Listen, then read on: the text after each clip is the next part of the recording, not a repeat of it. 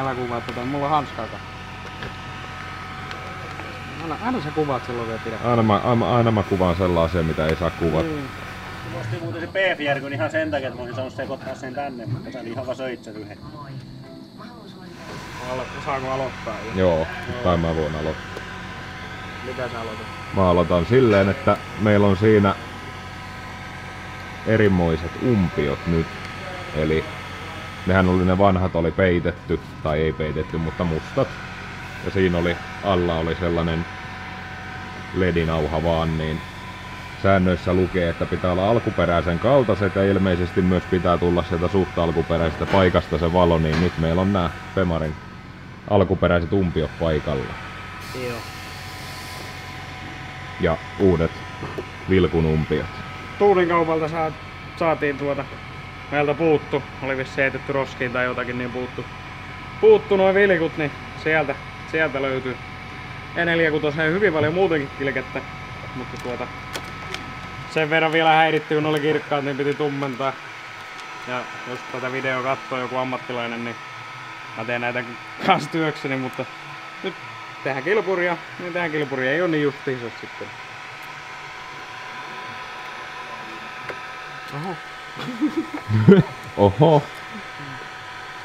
Ja niitä vähän piti teurastaa, että mahtuu kaikki sinne. Ja joo. Valo nyt on siellä mikä on, kun siinä on se pohja sellainen, ettei siihen oikein saa mitään lediä ja ledi kuitenkin on vähän kivemman näköinen kuin halogeeni.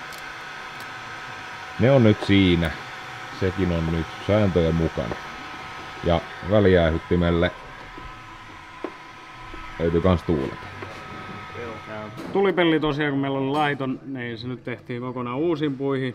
Nyt siellä on kaiken sen muun tilalla, niin siellä on tällaiset pelliklipareet, mitkä tukee sitä kummaltakin puolelta ristiin ja sitten vedettiin sikaa niin paljon, ettei sieltä nyt tule ainakaan sitten savu ja liekit enää tai koriliimaa, mitä toi nyt oli.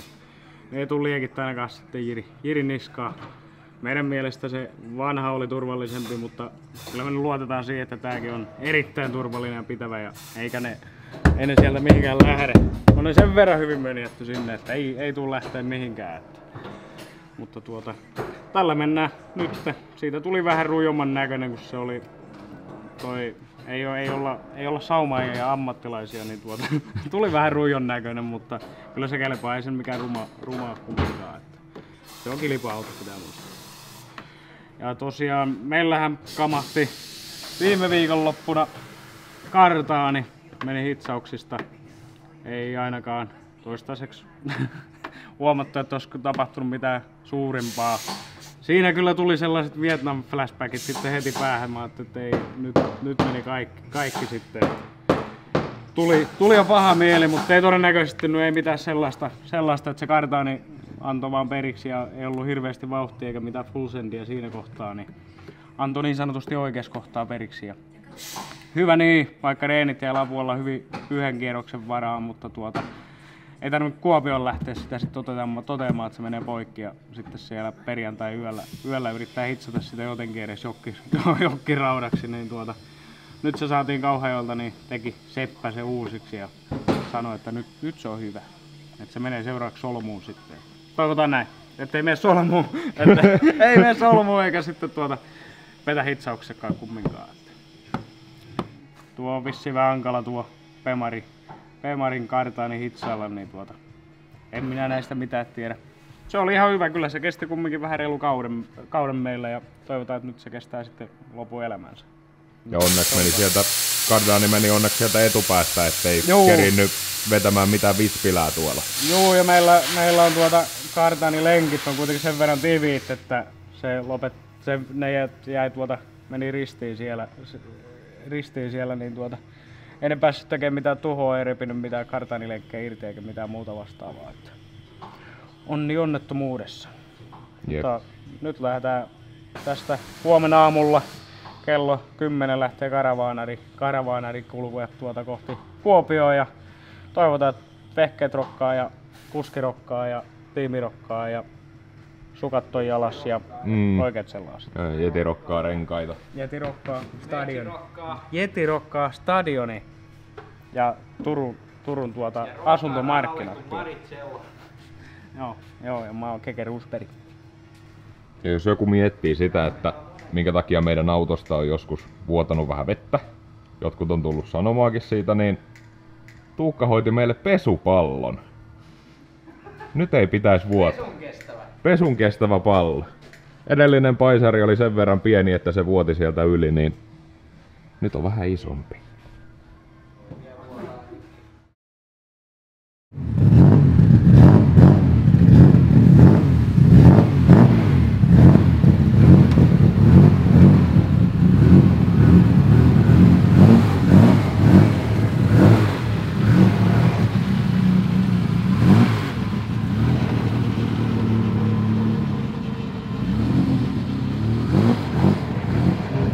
Meillä tuli vielä tällainen pieni jännitysnäytelmä tähän illan loppuun. Joo, me luultiin, että meillä on kaikki kunnossa, niin nyt kun yritettiin käynnistää ja luultiin eka, että meillä on akku loppu ja kloksahti vaan, ettei ja valot hyyty, niin ei pyörinyt kone. Meillähän kamahti kardaani, heti sitten dampperin päästä pyöritti sitä, niin veti jumiin ja sitten kun se pyöritti vähän vastapalloon, niin se pyöri normaalisti ja sitten se lähti pyörimään oikeinpäin, niin joko siellä on nyt lootas sitten, joku hammas on vähän kipeää, se oli jossain huonossa välissä ja se tippui pois sieltä, niin todennäköisesti lootas jotakin kipeää tuli sitten kumminkin tosta kun kardaani hajosi, niin Irinyt käy vähän testaamassa tuossa, että toimiiko loota ihan niin kuin pitääkin, että katsotaan vielä minkälainen seikkailu tulee ennen Kuopioon, että onneksi ei ole GR-motivelle pitkä matka, jos sellainen tilanne tulee, niin kerätään vielä, nyt on vasta torstai-ilta 22-28, niin siinä on huominen päivä vielä aikaa, että lauantaina vasta kisat. Mutta katsotaan miten tässä käy. Ainakin se liikkuu ja kuulostaa samalta. Kyllä, ainakin tuntuisi toimiva ja näyttäisi toimivaa. Voi olla, että siellä on joku ratas ottanut vähän kipeää, jos se nyt tuntuu, että se toimii, niin me lähdetään sillä ja sitten Kuopion jälkeen niin loota alas ja sitten me viedään se GR-motiville, että saa tarkistaa, että ottiko siellä joku sitten enemmän kipeää. Että jos se nyt vaan Iiri toteaa, että kyllä se toimii niin kuin pitää, niin vaikuttuisi. Nämä on lajin hienous viehättä. Tää on helppoa ja mukavaa. Ja kivaa. Ja halapa.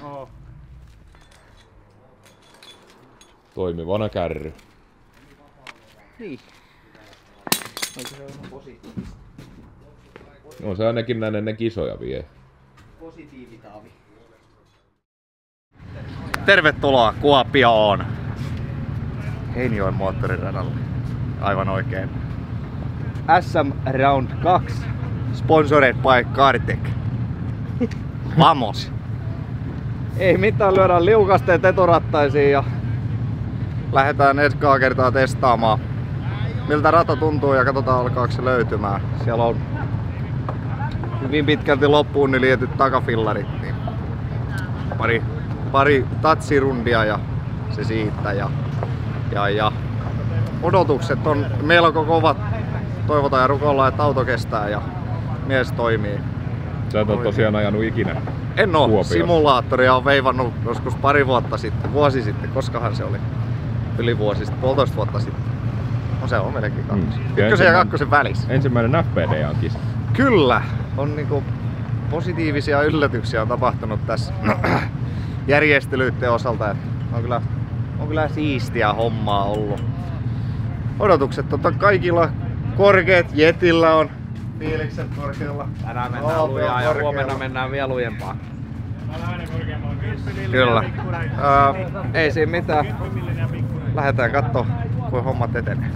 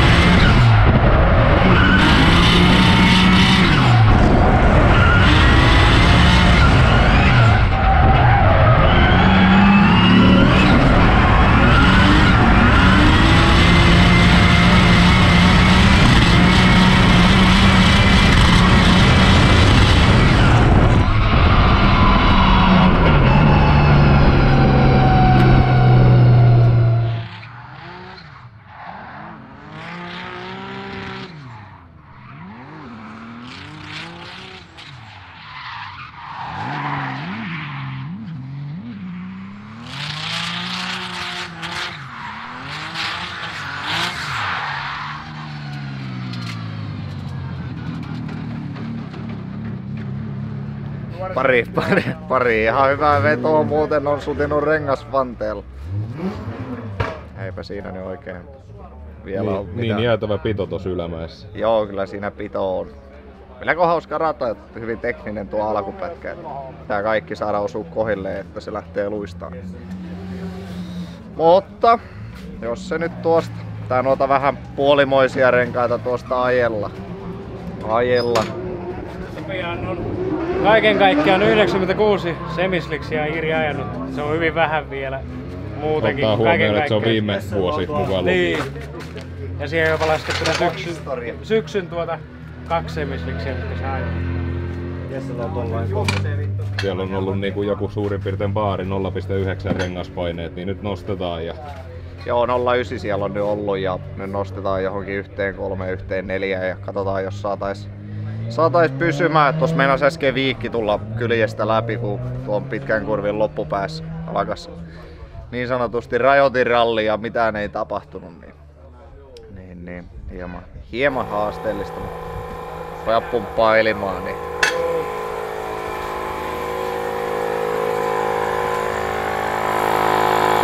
On se nykyään helppoa, kun ei mitään tarvitse tehdä itse.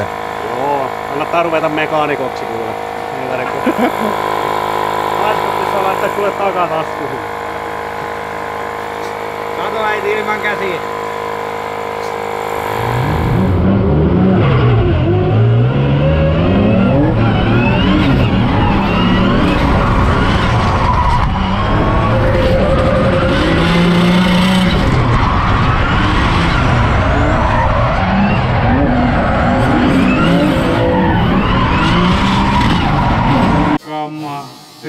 Kardaani.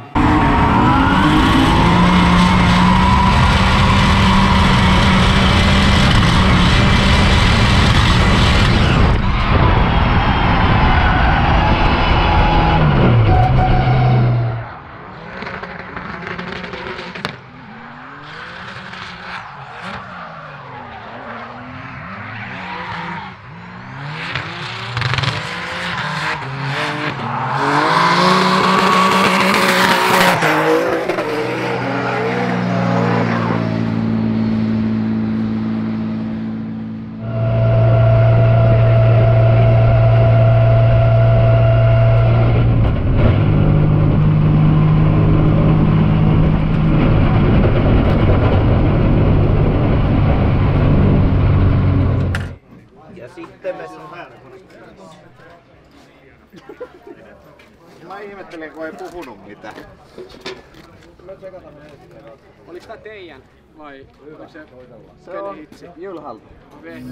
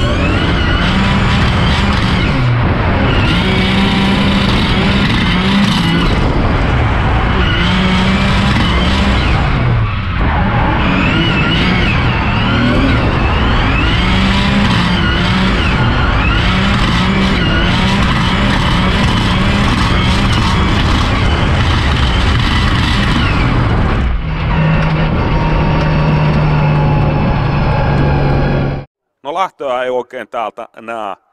No riippuu tietysti mistä katsoo. Mutta lähtö lähtee tuolta syvältä kaukaa. Sitten tullaan mutka vasemmalle. Sen jälkeen entry. Sitten radan sisäpuolella clipping zone 1. Sitten radan ulkopuolelle clipping zone 2. Jälleen radan sisäpuolelle clipping zone 3. Siinä mennään noita S-mutkia. Ja sitten tullaan tästä tuomariston edestä ja tuomariston jälkeen. Ja tämän valkoisen sprinterin, missä me selostetaan, niin tämän jälkeen sitten tässä mäen puolen välin jälkeen, niin siinä on sitten clipping zone 3. Ja suoritus loppuu sitten tuolla näkyy tuolla radan ulkopuolella, ja sitä nyt yleistä katsotaan, niin siellä on tuplakeilat, siihen loppuu suoritus. Lajittelussa ja seuraavaksi lähtövuoro on sitten Jiri Haapala. JRJ Garage, Protoparts Motorsport, tiimin nimi, spotterina Sami Nasahelenius. Tuttu tuomari menneiltä vuosilta, nyt Sami siellä omassa tiimissä mukana. E46 BMW Coupe myös hänellä, Ilmola Fighteri, ja siellä on Bemarissa Bemarin voimanlähdettä. M52 V28 ja Jiri Haapalalla viime viikolla kävi sellainen ongelma, että meni kardaani poikki testeissä ja siellä mietittiin sitten, että pitäisikö vaihdelaatikko tarkastaa. Ei tarkastettu, mutta nyt tänä päivänä sieltä sitten hävisi 3. vaihde vaihelaatikosta tuon kardaanirikon johdosta. Ja nyt mennään sitten 1, 2 ja 4 vaihteilla.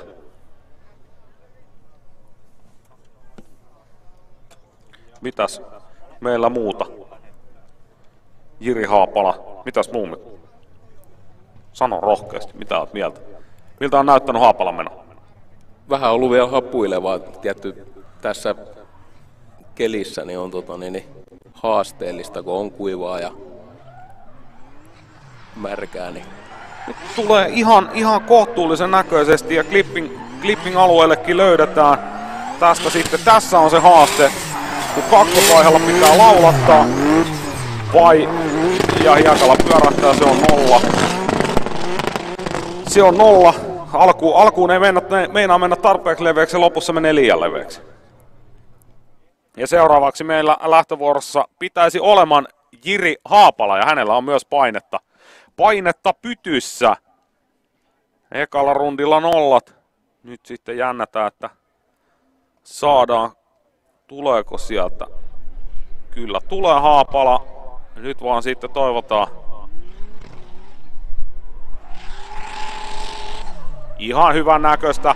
Vähän semmoista kapeaa ajolinjaa, mutta ennemmin sitä kapeaa ajolinjaa, jotta saadaan se ajolinja. Ja nyt sitten mäen päälle laulatellaan vaan ja väkisten. Siellä mennään Kakkosella rajotinta vasten mäen päälle, mutta kyllä tästä pisteet saadaan. Eiköhän. Hiukan vissiin jäi tuolta, ei mielestäni liput noussut, mutta Joo, kyllä se oli pikkasen kaponen linja 1, 2, 3 klipit, mutta kyllä täältä pisteitä Jirille saadaan. Ajolinjasta 18, kulmasta 21. Ja tyylipisteet kun vielä saadaan, varmaan siihen vähän reilu parikymmenen sanoisin tyylipisteet nyt niinku perusoletuksen kautta, niin sitä kautta päästäisiin siihen ehkä vähän yli, no tasan 60 pistettä. Tasan 60 pistettä Jiri Haapala, mutta tämä on todella positiivinen uutinen Jiri Haapalalle ja tiimille. Edellinen kerta meni sukkajuttuun Artukaisissa, kun ei ollut ensimmäisen lajitteluverralla oikeat sukat, tuli sieltä 0 ja toisella kerroksella epäonnistumisen kautta 0. Nyt pääsee Jiri Haapala pari ajoa mukaan tällä hetkellä lajittelussa siellä 16. Action. Kyllä. Lajittelut ajettu. Lämpäriveto ja ensimmäinen veto meni märällä kautta puolimärällä, mitenkä se nyt sanoo. Se oli hyvin haastava. Siinä alku meni oikeastaan aivan hyvin. Et sit tohon pitkään mäkeen niin nelosklipin paikkeilla tuli hyvin liukas kohta, niin se vaan imasi sinne hiekalle ja siitä 0. Ja toinen veto, rata täysin kuiva ja ei siihen sitten osannut reagoida tarpeeksi, niin se ei mennyt aivan niin kuin mä ajattelin, niin sieltä 60 pistettä. Mutta kauden pistesaldo on nyt avattu ja lähdetään tästä kuljettajakokoukseen, kuljettajaesittelyyn ja sitten kaavio top 3-2 ja katsotaan kuka sieltä tulee vastaan. Kyllä. Palataan kans vähän eiliseen iltaan, että meillähän oli pieni muuttuja nyt tässä tänä päivänä näissä lajitteluissa ja harjoitteluissa. Elikkä silloin viime viikonloppuna Lavualla käytiin testausautoa ja testin loppu puoleen kierrokseen, kun kardaanin hitsaukset petti ja se heitti sitten kardaanin sinne solmuun ja heitti samalla laatikon jumiin. Pari päivää takaperin, kun autoa lastattiin kärrylle tänne Kuopioon varten, niin olin käynnistämässä autoa, niin junttas vaan vastaan ja luultiin, että on akku tyhjä, vaihdeltiin akkuja. Sitten sama homma ja ruvettiin ihmettelemään, että mikä homma. Ja katsottiin, että jännitti, että on akuissa virtaa piisaa. Ja sit mä ajattelin, että kokeillaan nyt ihan pyörittää moottori, että onko se ihan elossa. Niin se sitten Jeti otti aseen ja kokeili pyöräyttää, niin siellä tuli niin kuin ihan rehti seinä vastaan. Niin jotakin sieltä oli mennyt, mutta siinäkään kohtaa ei osattu oikeastaan niin kuin reagoida asiaan mitenkään. Jeti pyöritti moottoria palan aikaa taaksepäin ja sitten pyöritti eteenpäin ja kone lähti pyörimään, loota lähti pyörimään ja mä kävin Meksikossa vähän kokeilemassa, että pelaako se ja se pelasi, ei ollut mitään ihmeellistä. Kunnes sitten eilen, väsyksissä, eilen treeneissä täällä, niin kolmonen alkaisi tuuttaa varattua ja loppupeleissä se ei mennyt enää ollenkaan sisään. Ja nyt sitten kokeiltiin tehdä vähän patenttia sinne, mutta siellä on ilmeisesti jos jotakin on tapahtunut laatikon sisällä tuon kardaanin rikkoutumisen yhteydessä, että siellä ei niinku tyhjäkäynnillä saat hätinä kolmosen päälle. Tästäkin opittiin se, että loppujen lopuksi olisi pitänyt käyttää tarkistuksessa. Joo, että kyllä sitä meinattiin siinä, mutta tosiaan se oli hyvin haastavaa, kun ei kaikki toimi. Mutta kyllä jatkossa, jos jotakin tuommoista tulee, niin kaikki pöydälle leviäksi, niin voi katsoa, että onko kondiksessa. Niin nyt on sitten tänään ajeltu ainoastaan 1. ja 2. Ja eilen voimapiisaa kyllä ajaa 3. lähestulkoon koko radan läpi, niin se kyllä vaikuttaa suorittamiseen hyvinkin paljon. Mutta 2. sen sai menemään aivan hyvin. Katsotaan mihin se riittää. Toivottavasti pitkälle. Ei tarvitse heti lähteä laulukuoroon. Joo, lähdetään kaavioon. Lähdetään kaavioon.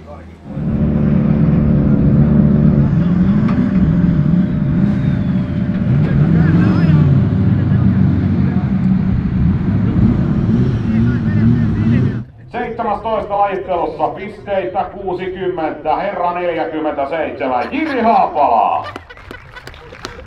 Se on tämä mies.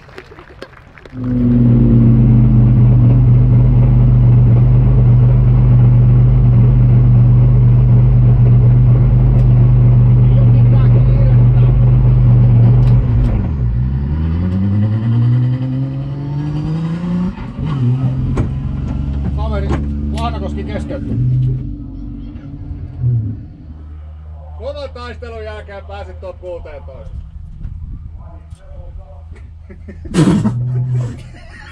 Olisin mä nyt kerran voinut edes ajaa.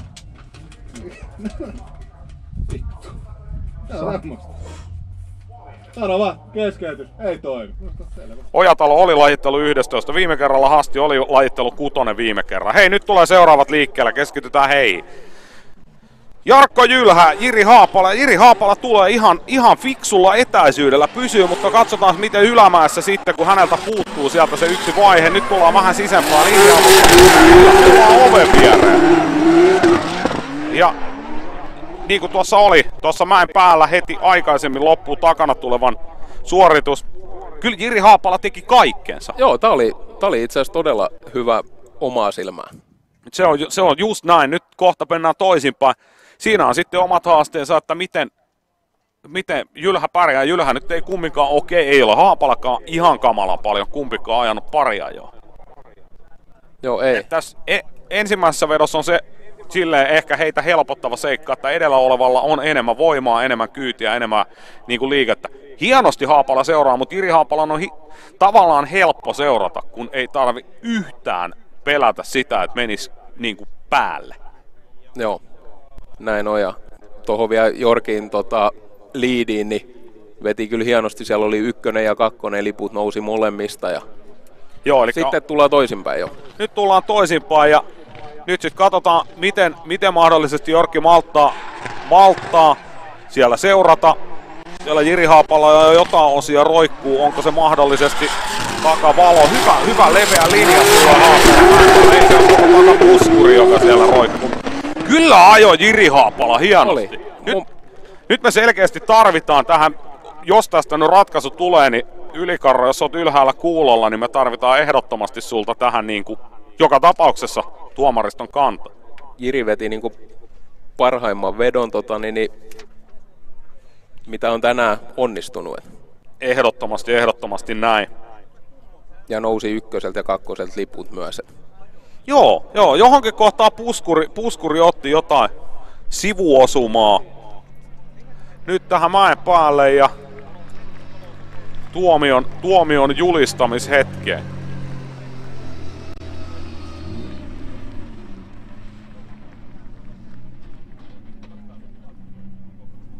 No niin, katsotaan löytyykö sieltä tuomaristolta ratkaisu. Tää ei oo kaikkein helppoa, toivottavasti Simo on siellä sitten kuulolla, että sekin halutaan sitten sieltä se. Mutta niinhän se aina menee, että se kumpi tekee vähemmän virheitä, niin menee jatkoon. Tästä parista jatkoon Jiri Haapala! No niin, nyt Simo sitten, ootko kuulolla?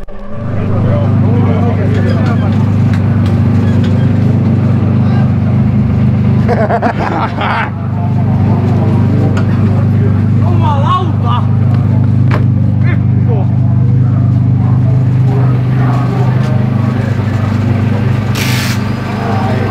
Mikä veto? Siinä tuli nappisuoritus vittu. Katsotaan, nyt tullaan ensimmäinen veto kumminkin. Kim Koski edellä ja Jiri Haapala seuraa. Ja 2 kappaletta E46 ja Kim Kosken auto on tälle kaudelle valmistunut, Jiri Haapalan auto on uudelleen valmistunut tälle kaudelle, sillä viime kaudella mentiin paljon. Hyvän näköinen edelläajo ja lopussa hienosti tulee Jiri Haapala vähän sisempää linjaa, kiipeää tuossa mäen päällä ihan viereen. Joo, kyllä. Kyllä pistää, mitä se olisi Jiri Haapalalla, jos siellä olisi se 3. vaihekin käytössä?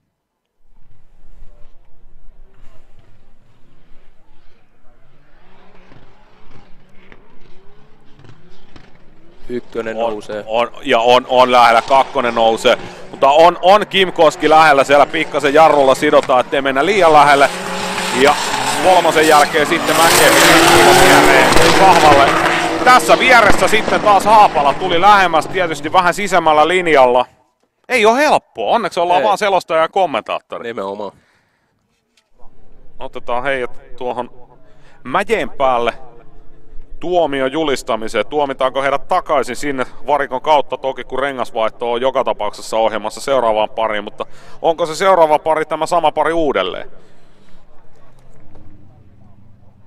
Kim Koskela takavalo lähtenyt jossain päivän riennoissa jo irti ja nyt sitten katsotaan kumpi jatkaa, Kim Koski vai Jiri Haapala.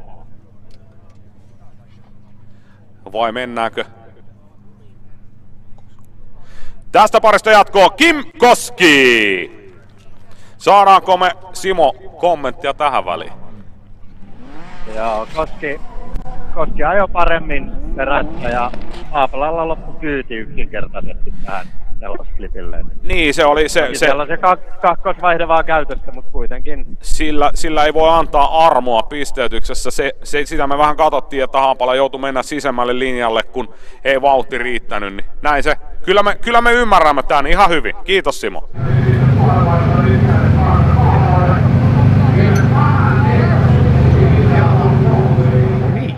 Nyt on lajittelut ajettu ja kaaviot ajettu ja kaikki on jollakin tapaa hyvin. Kyllä. Me onnistuttiin niin hyvin kuin vaan suinkin on mahdollista onnistua tällä meidän kevyellä teknisellä ongelmalla. Niin saatettiin olla kilpailun 8 ja täällä oli 26 autoa. Jotakin sinne suuntaan. Enempi vähempi. Enempi vähempi. 22 pääsi ajamaan kaavio. Joo, eli ajettiin top 3-2 sitten. Joo. Saadaan olla kyllä tosi tyytyväisiä tähän lopputulokseen. Nyt tehdään melko mittavat remontit autoon. Siitä vähän enempi. Ollaan vähän tavattu asioita konehuoneenkin puolella. Syystä, että paukutettiin Kakkosella ihan liikaa ja se lämpesi. Sanotaanko nyt näin. Niin. Ei siinä mitään. Nyt lyödään romut lippuun ja lähdetään Seinäjokeen ja nautitaan tästä hetkestä. Saatiin niin sanotusti kaaviohäviämiset katkaistua edes hetkeksi. Kyllä, ja saatiin tämän kauden ensimmäiset SM-pisteet. Ja nekin muuten vielä, joo. Niin, ei mitään, lähdetään tästä kasvattamaan. Kyllä, jatketaan tästä eteenpäin ja Tuukka kertoo lisää ja varmaan Rikukin jotakin kertoo lisää. Jes, tehdään näin. Katsotaan. Vaikka.